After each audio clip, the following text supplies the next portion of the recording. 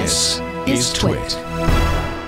I buried the lead because Microsoft announced a new key for Windows keyboards for Copilot. Wait a minute, just one? And yeah. Is it, I don't know, schwa? What is it? It's a Copilot key. Oh, so what's it look like? I was delighted to watch all of my colleagues in my space get this story wrong. It's the first new key on a Windows keyboard in over 20 years.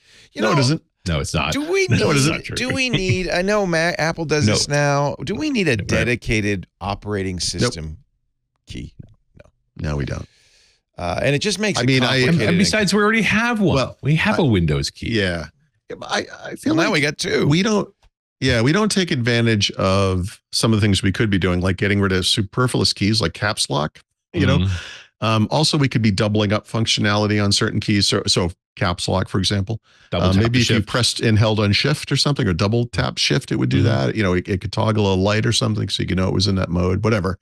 I mean, there's a lot of efficiencies we could be doing. I would say the Windows key solves a purpose because it opens the start menu. And I do think, you know, as someone who uses the keyboard a lot, I do like that nice. It's easier than Control Escape, you know, or whatever, which is also the shortcut.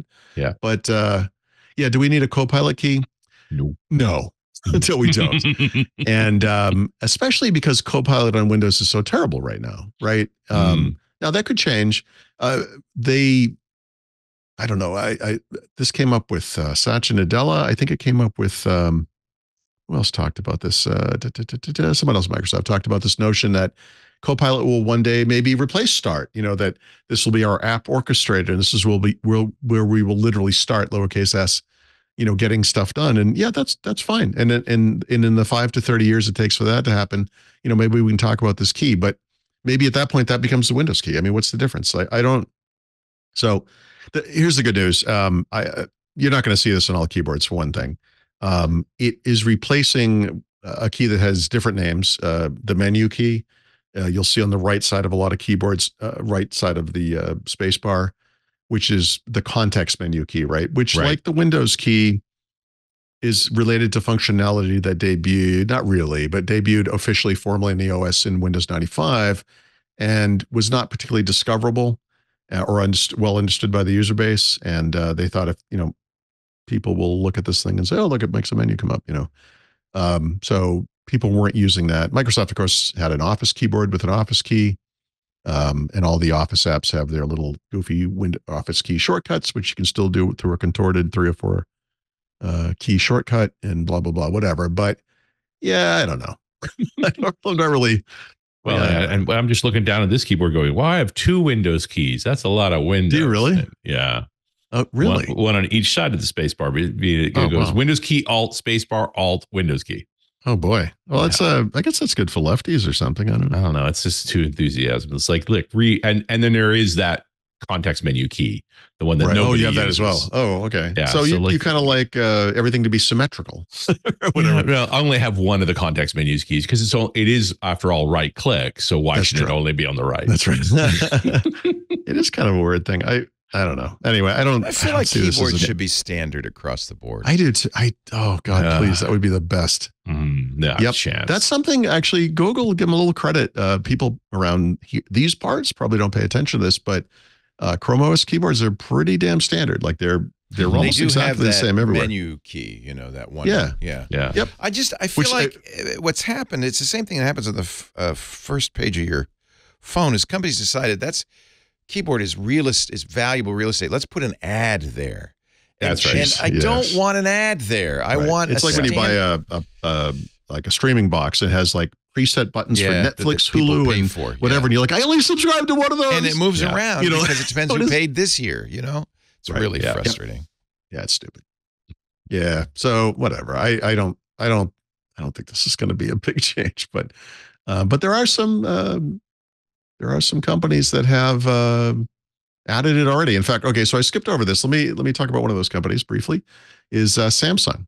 And if you thought those guys put a lot of crap on their phones, let me tell you, people, you got to check out their PC. It's awesome. And aside from that little problem, which is not a little problem, it's a big problem. There's the other problem with Samsung and Microsoft, which is they have a secret little partnership going on. And I don't like this because it leaves out a lot of people. And what I mean by that is, to date, if you have the Phone Link app and you have an Android phone, you get a certain set of functionality.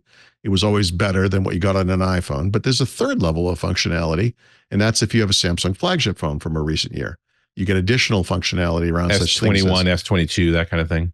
Yep. Yeah. So you get like a remote app from the phone running in a window on your desktop. You get remote desktop, remote display of the entire phone. There's some other stuff. So there's some stuff that you only get with Samsung. It's not that those phones are any more powerful or whatever than other phones. It's just they have a partnership, right? And so this is, you'll see Bing as, the Bing app will be on a Samsung phone. There's a little bit of, quid pro quo going on here or whatever. There's something, it's a partnership, right? And unfortunately, with their latest devices, which look nice, Galaxy Book 4, and there's a series of them. I'm sure over time they'll have laptops and 360s and whatever they have, but they're nice looking machines. They'll be loaded down with crapware. They actually have additional features that are unique only on Samsung. And in this case, you have to have a Samsung laptop of this stripe. It has to be the newest one and one of the more recent year Samsung flagship phones. And you get additional Copilot functionality in Windows. It's like, guys, what are you doing? Does that machine even run Windows? Yes, it is a Windows laptop. Okay. Yep. So I am not a fan of that kind of exclusivity type of thing.